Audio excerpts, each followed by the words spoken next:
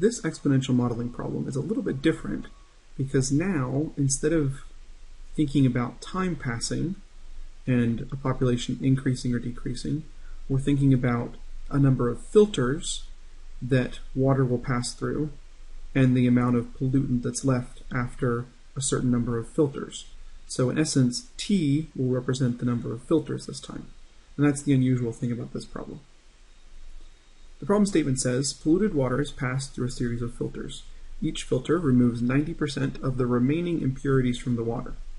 If you have 10 million particles of pollutant per gallon originally, how many filters would the water need to be passed through in order to reduce the pollutant to 500 particles per gallon? In other words, our initial population, quote unquote, is the 10 million particles per gallon. T is the number of filters that this water has passed through, and then P at T is the amount of pollutant left.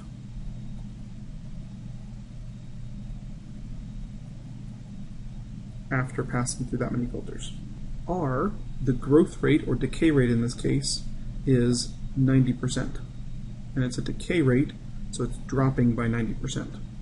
Therefore, if we fill in the standard exponential model, P sub T will equal the original amount, 10 million, times 1 plus R, but R is negative 90%, so it'll be 1 minus 0.9 raised to the power of T. So that's our general model. And the question asks, how many filters will this water need to pass through to reduce the pollutant to 500 per gallon? In other words, what will T be in order for P sub T to be 500? So we'll let P sub T equal 500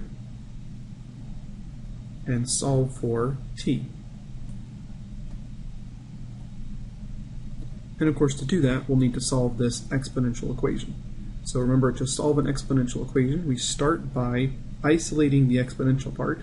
So we'll need to divide by 10 million on both sides, and then rewrite it as a logarithmic equation. If we divide both sides by 10 million, we get 0.00005 equals 0.1 to the t. Then, rewriting this as a logarithmic equation, we get log base 0.1 of 0.00005 equals t, and now we just need to evaluate this logarithm. To do that, we'll use the change of base formula on the calculator. Log of 0.00005 divided by log of 0.1.